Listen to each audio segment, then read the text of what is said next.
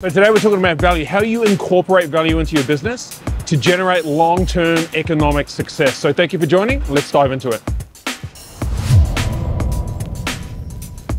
Behind me is the Brisbane city skyline in Australia. So beautiful day today. We're on the balcony of HQ.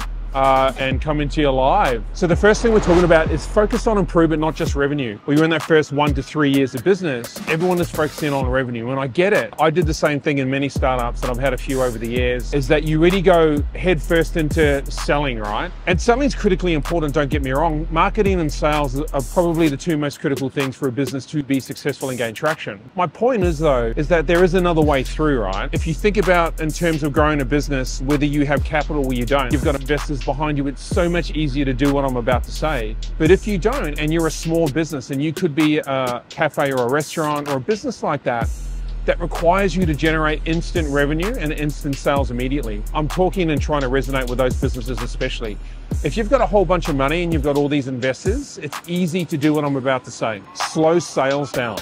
Right, so what I mean by that is focus on quality of the product, on how you deliver the product to your customer and to your client, and really hone the skills around that. Sometimes you have to slow down the P&L. Sometimes you have to slow down the balance sheet, and sometimes you have to slow down the revenue. And that seems counterintuitive, and maybe it is to some extent, but that said, you know, if you want to play the long game, good quality economics and to avoid burnout will require you to focus on value. It just is, right? You know, if I think about businesses like BMW, Mercedes-Benz, Nike, Deloitte, BlackRock, those sorts of companies, right? There's a reason why those brands don't advertise on Instagram. And there's a reason why those brands don't advertise on free-to-air television. It's because they don't have to, because they understood something a long time ago. And these brands have been operating for tens of years, some of them hundreds of years, right? Is that quality voids quantity, right? So they play the long game from the start. Now, my caveat was at the start of this is, if you're a small business and you need to generate revenue, you need to go all in on sales, don't get me wrong. But that doesn't mean to say that you don't need to focus on quality at the same time. I think you should do both. What is quality? Quality for me, in terms of a small startup business, would be different to if I was an existing enterprise looking to go from 15 to 50 million, right? Or 50 to 100 million. If I was trying to get to 250,000 to $1 million, they're two different scenarios. I'm going to explain both of them for you. The first scenario in a small startup business, that would mean I would be focusing on quality in terms of how my lead is generated and essentially how that transitions through to a customer support service team or a sales team, right? In terms of quality, what does my ad say and how does it resonate with my audience? Do I go for the cheap discounty style ads or do I go for the quality ads to place myself in the market? So those are the things you may have to think about when you're launching those style of campaigns, right? Advertising is critical. When people see your advertising, what they will do is make a decision on whether your brand resonates with them or not. So if you're conscious about it and you're smart about it, in your business plan, your strategy would be, as a very small startup business, is to how do I gain momentum and traction against my brand in my advertising strategy where I can generate leads now and close deals and make money to scale my business. But how do I attribute what I'm doing now to future quality? It's a very difficult thing to do. And most founders don't know how to do that. And small businesses really struggle with it. My advice is just to think about it. You could lean into advertising agencies and specialists in that field and get their advice around it. And just start where you need to make money. I get it. Like just run fast and break things, right? But consider it. Where do you need to be in 12, 24, 36 months from now?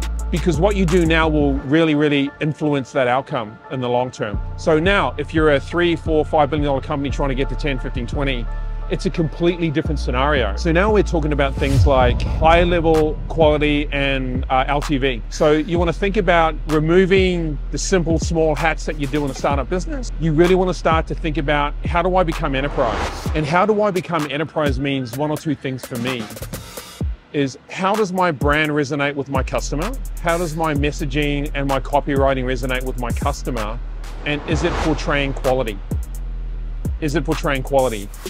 Because if I want to be long-term and I want to deviate from company burnout or what I call fiscal burnout, is that if you're running cheap campaigns consistently and you're consistently in the market, what you're doing is you're selling one thing to one person and then your advertising campaign brings in a new customer. But you still have an existing customer and in your acquisition strategy, you invested money and time and effort to win that customer. There's a few different elements that change when you're a larger company. One of our businesses brings in about 750 leads a week. That's on a 7-day advertising campaign, say through Meta. Now, out of those leads, we'll sell to a small proportion of those leads, right? Let's say it's 50. So we have 700 people sitting in our CRM. So as you get bigger and you build that style of database, you really have to think about deep value. How do I connect to that audience? How do I communicate to that audience? And then how do I attract that audience to come back to me? Because you've already invested in it. They've already come to you to say, hey, I'm interested. And how do you win those customers to come back, right?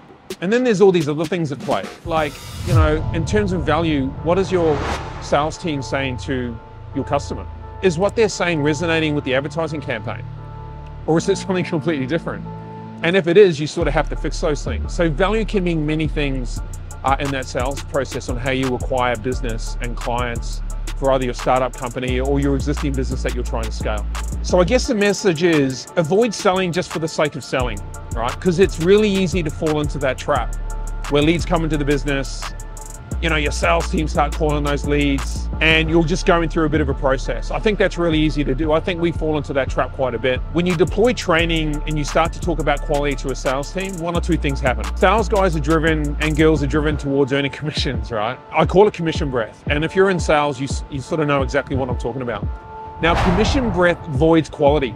You have two opposing forces, right? You have to pay them commissions. Salespeople are really driven towards earning commissions. By the way, as I'm talking to you, our web developer holding our light, which is just about to fly off the balcony. So let me get back to it. Let me show you an example of what I think quality is, where you can increase your earning capacity, increase more sales for the company, help more people, and get the products into the hands of those who need them. Like, we sell education, we're ed tech brands, right?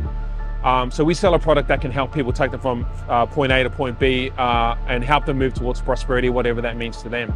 So we're super pumped about that and very connected to it, by the way. So for us, we have a product that's full of value and we have to portray and communicate that value to a customer, right? So how do we do that? So I said to them, we have a document that we have to go through. It's called an assessment. So we need to determine if someone was doing a diploma of, say, business with us, or diploma of leadership, or diploma of project management, whatever product it may be. Those are the sorts of products we sell through a couple of brands we have. One is Tech Skill Academy, our blue collar brand, and the other one is OEA, our sort of e-com professional white collar brand. We have an assessment to see if they're eligible to gain sort of credit based on the skills and experience that they have.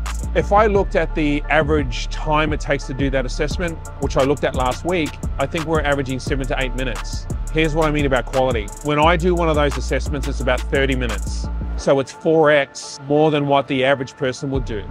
Now, to me, that's quality, right? Because I'm spending so much time understanding my client and I'm connecting with them as I do that assessment, and I'm adding so much value to them, and I'm making sure that they understand, and I'm listening to all of their problems. And what I'm trying to do is I'm trying to deliver a solution. And I'm trying to do that congruently with the goals and ambitions that they have, right? Like, what are their aspirations? We have an EdTech product. It's an online training program. So I need to connect to their aspirations. So just think about that for 1 minute. The average sales agent will do it for 7 minutes. I'll do it for 30. Now, what do you think holds the most quality? Of course, it's the large amount of time. You have to qualify people before you invest 30 minutes with them on the call to run them through that process, but that's what I mean about quality, right? So that's how you get from a brand that's a startup or an existing business. Focus on two things: bringing revenue into the business as fast as you can, by cutting corners, getting advertising out there, CTAs that really get attention. Move fast in the sales process, but have a couple of products where you can focus on quality that you think are high value clients. Because there's one thing I know about LTV, right? Is that I don't want to sell one thing to one person. I want to sell one product to one person and then sell one product to everybody that they know. Don't underestimate the power of referrals. Don't underestimate the power of bundling products. So when I talk about value, I talk about opening your mind up to be a little bit more dynamic and think a little bit deeper about the customer and what you're doing. Be conscious about it, think about it, go deep on it, write it down. I say that all the time: write it down, write it down, write it down. Because it helps you contextualize everything. It helps you think about it. You need to look at it, and don't look at it once, look at it 100 times, right? Like, you've got to really get into the zone of going over and over things, because sometimes it's through repetition is where you see all the kinks and all the issues, right? Because you never normally see it the first time. It's like when you learn something new, you never knew it was there until you learnt that particular piece of data, right? Now it gets your attention. So all I'm saying is, when you do it, just be good at it, right? And just be considered about it. and just give it the time I think it deserves, because value to me is how you grow a sustainable business and avoid burnout in your company. You're doing the same old thing, the same old way, with the same old products. You'll get advertising burnout, and what'll happen is your lead acquisition will start to diminish. The next thing I want to talk about is sales, just quickly. I think sales is the old way, but I think what we're doing is we're calling sales team, where they think that a sales team have to persuade or convince a customer to buy something from them, right? So they go into this pitch, and I get it, and I think it works, and it still works, but I think it's less powerful than what it used to be. I think sales is old school. I think the way traditional sales were done, where you have your script and you got your objection handles and you're doing all this stuff on the call, and you're using motivation to get the agent to close deals, I think is so old school. And I think the customers had enough of it. I think they're sick of it. And no customer that I know of wants to hear a sleazy sales guy on the phone trying to ram something down their throat. Man, who wants that? You don't want that. I certainly don't want that. I think we just need to approach the market differently now. I think people are very, very savvy, very intelligent. And by the way, they have access to all the information on this little thing here, right? So that's why I think sales, that old way of selling is just gone. It's done, it's over. And I think if you're starting up a business, or you're building a sales team, or you're in sales and you're trying to close deals and you're wondering why it's not firing right now and it's not working in the US and Australia or wherever you may be, I think that that's the reason. I think the market's really starting to change and it's moving very, very fast. I think technology's had an influence on that, but I think government policies are really starting to shape things, and news content that's hitting people's feeds is really also starting to influence them. I've always said that, investing in the share market or the stock market, whether it's ETFs or bonds or whatever it may be, when I notice how stocks and shares go up and they come down, they're very influenced by the market, right? And I always say the market's the market. What I mean by that is the market's highly emotional. So, when you see Elon Musk getting online saying stupid things, I don't really have a business plan. is what that does, that hits the price of the share for Tesla, right?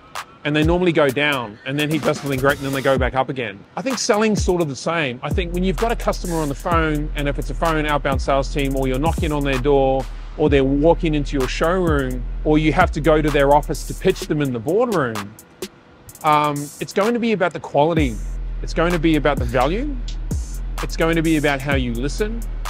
It's going to be about how you resonate. It's going to be about your cadence. It's going to be about the words you use, the phraseology that you use, and the tonality that you use, right? And they're not looking for you to lie to them. They're not looking for you to bullshit them. What they're looking for is, if I'm going to invest time in you and invest money in your company, your business, and you personally as a sales guy, on the phone or wherever you may be, do I trust you? When I talk about value, I talk about trust. I talk about transparency, right? So if I'm on the phone with a client or a customer, when I was selling, my goal was to get them to trust me. And how do I do that? By listening.